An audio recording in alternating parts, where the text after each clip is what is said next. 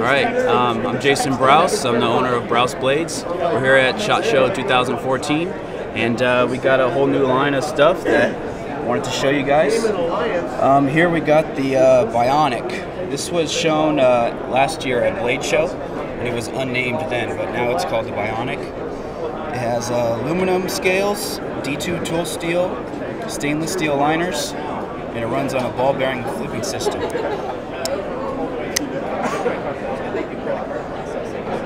We're making these in all black, blue with satin, silver with satin, black with satin, and then we have orange, red, green.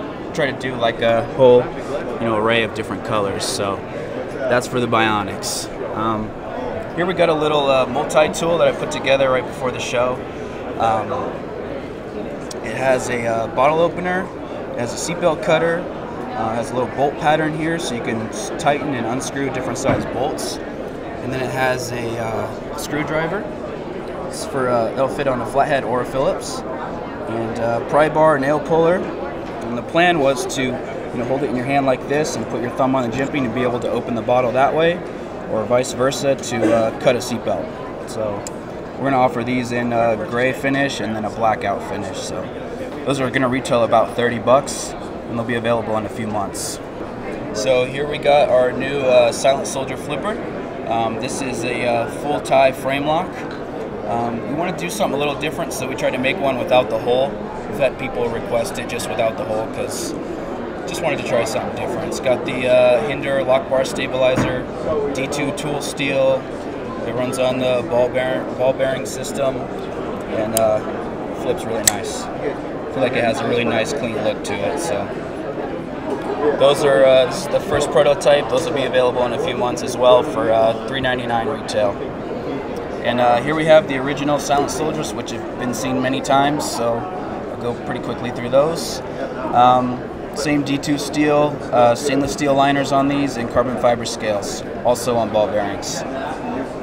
And here we got the new VR71. This is a brand new model. It's a prototype we got ready just for the show. Titanium liners, carbon fiber scales, D2 tool steel blade. This one has really amazing flipping action, and has a really nice aggressive blade profile on there.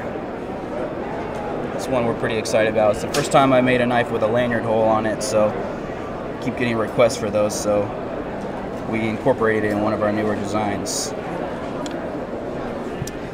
Here we got the reloader, carbon fiber, also D2 tool steel, titanium liners, carbon fiber scales. This is a collaboration with Mikkel Williamson. We're pretty much running out of these, so these were released about a month or two ago, and 500-piece run, and we're pretty much sold out of those. So here we got the T4. This is the original model we did with stainless steel liners and black G10 scales, D2 blade. This one has a nice stonewash finish on it. We did 500-piece run, and those are all sold out, but we're working on the second run there.